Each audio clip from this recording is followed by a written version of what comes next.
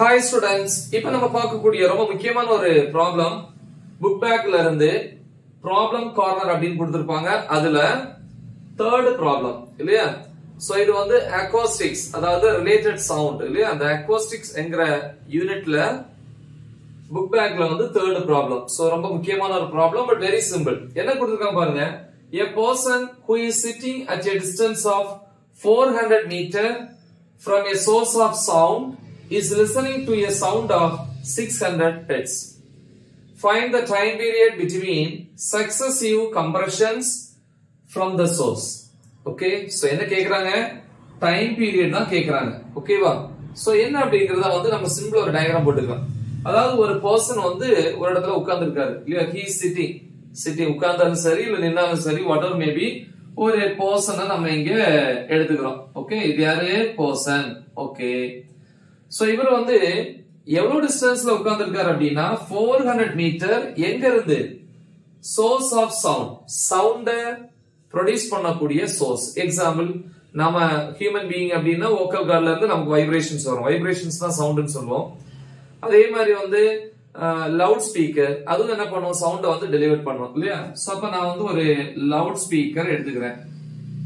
So இது வந்து ஒரு லவுட் ஸ்பீக்கர் இல்லையா? சோ இது சவுண்ட டெலிவர் பண்ணுது. Okay, speaker. சோ இந்த இத வந்து சோர்ஸ் ஆஃப் சவுண்ட்னு சொல்லுவாங்க. இதுல இருந்து இந்த பர்சன் எவ்வளவு டிஸ்டன்ஸ்ல உட்கார்ந்து இருக்கிறாரு?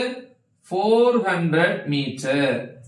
அப்ப இது டெலிவர் பண்ணக்கூடிய சவுண்ட் நமக்கே தெரியும். சவுண்ட் வந்து travel in the form of wave அப்படின்னு சொல்லுவோம். அதுவும் லாஞ்சிடியூடனல் வேவ். அதுல ரெண்டு பார்ட் இருக்கும், கம்ப்ரஷன் அண்ட் ரேர்ஃபாக்ஷன். கம்ப்ரஷன்ங்கிறது இதுல இருந்து வரக்கூடிய அந்த வைப்ரேஷன்ஸ் ஏர்ல இருக்கக்கூடிய அந்த பார்ட்டிகிள்ஸ் வந்து என்ன பண்ணும்? பார்ட்டிகிள்ஸ் போய் ஸ்ட்ரைக் பண்ணும்போது அந்த பார்ட்டிகிள்ஸ் எல்லாமே ரொம்ப கம்ப்ரஸ் ஆகும். ஓகேவா? அது ஒரு பார்ட். அடுத்த பார்ட் என்ன இருக்கும்? அந்த இடம் எக்ஸ்பேண்டா இருக்கும், ரொம்ப விரிவடையும். அப்ப இது நெருக்கமா இருக்கும், அதனால இத வந்து கம்ப்ரஷன் அப்படின்னு சொல்லுவாங்க. திஸ் இஸ் கம்ப்ரஷன் அப்படின்னு சொல்லலாம். இது வந்து என்னது? ரேர்ஃபாக்ஷன் அப்படின்னு சொல்லலாம். So again compression, rarefaction, compression, rarefaction. அப்படி இவர் காதுக்கு வந்து கேக்குது. அப்ப கேட்கும்போது நான் frequency கொடுத்திருக்காங்க. frequency f யூஸ் பண்ணலாம். நம்ம டெக்ஸ்ட் புக்ல small n யூஸ் பண்ணிருப்பாங்க. கேட்கக்கூடிய frequency n is equal to 600 Hz. இந்த frequencyங்கிற டேர்முக்கு வந்து கரெக்டான எக்ஸ்பிளனேஷன் ஒருத்தர் கொடுத்திருப்பாரு. யார் அப்படின்னா ஹென்றி ஹெர்ட்ஸ். அதனால அதோட யூனிட்டை வந்து ஹெர்ட்ஸ்னு சொல்லுவாங்க. ஓகே, சோ அப்ப வந்து கேட்கக்கூடிய இந்த சவுண்டோட frequency. ஓகே, என்ன கேக்குறாங்க? find the time period between successive compressions, அடுத்தடுத்த கம்ப்ரஷன்ஸ். அப்ப இது ஒரே கம்ப்ரஷன், இதுக்கு அடுத்து இது. இந்த ரெண்டு கம்ப்ரஷனுக்கு இடையே உள்ள அந்த டைம் பீரியட், டிராவல் ஆகுறது எவ்வளவு டைம் ஆகும்? நம்ம ஜெனரலா ஃபார்முலா படிச்சிருப்போம். இதே யூனிட்ல வந்து velocity of sound waves அப்படிங்கிற டாபிக்ல வரும். என்ன வரும்?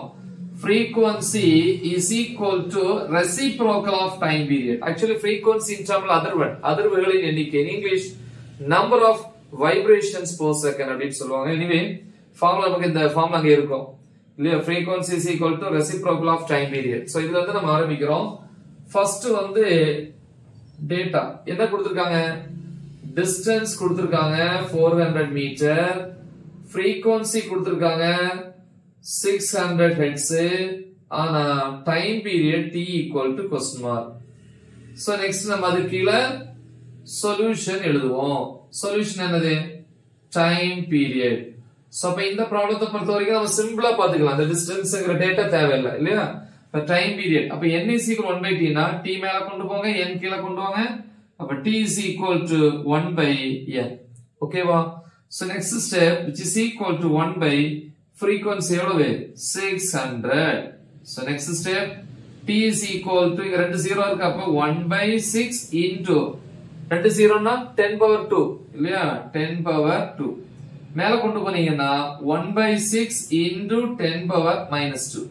இப்போ 1ல 6 போகுமா? போகாது இல்லையா? அப்ப என்ன பண்ணலாம்? 1ல 6 போகல அப்படின்னா 0 பாயிண்ட். தெரியலையா? ஓகே, அப்புறம் என்ன பண்ணோம்? பாயிண்ட் வச்சீங்கன்னா 1 கூட ஒரு 0 ஆட் பண்ணுவோம். 10 10ல 6 எத்தனை டைம்ஸ்? ஒரு டைம். ரிமைனிங் 4 இருக்கு, இன்னொரு 0 ஆட் பண்ணுவீங்க. அப்படி ஆட் பண்ணிட்டே இருப்பீங்க இல்லையா? அப்ப 40 40ல 6 எத்தனை டைம் இருக்கு? 6 டைம்ஸ் இருக்கு. 6 டைம்ஸ்னா 36. கரெக்ட்டா?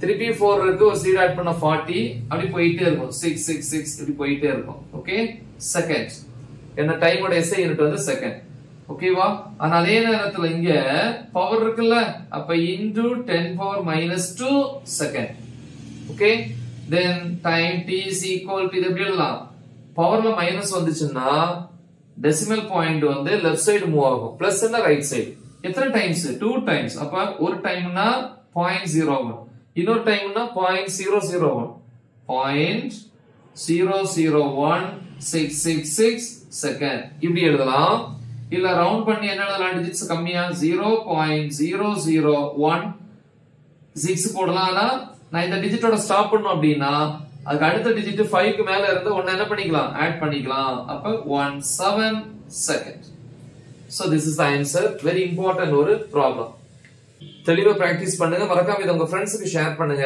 all the best thank you